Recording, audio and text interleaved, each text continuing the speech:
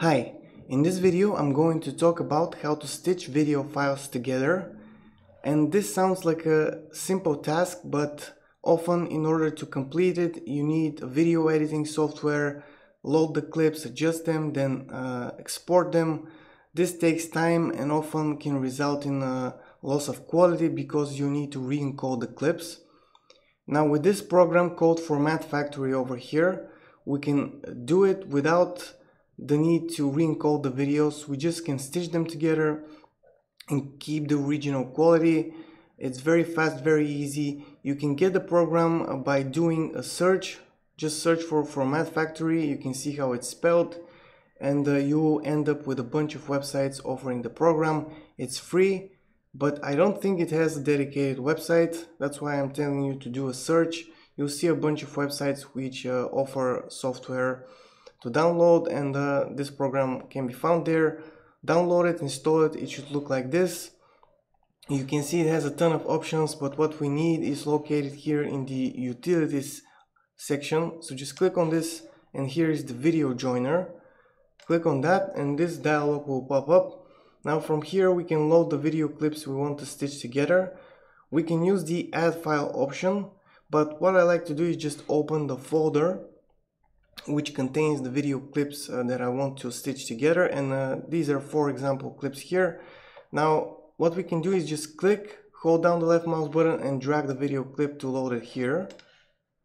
But if you have, for example, 20 video clips, this can be time consuming to just go and load them like this. I'm going to clear the list from this option.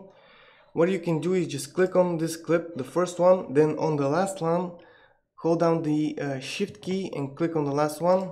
This will select them all. Then click on the first one and drag it over here. This will load them all in order. And this is important because if you mix the order of the clips, they won't play correctly in the exported video. So once you're happy with the imported clips, just click OK.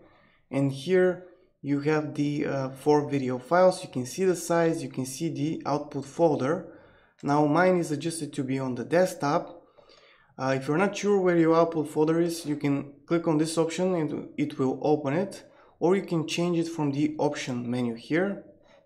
Go to option and click change the output folder, then click apply and click OK to save the new output folder. And once you're ready, click on this here and click on the start button.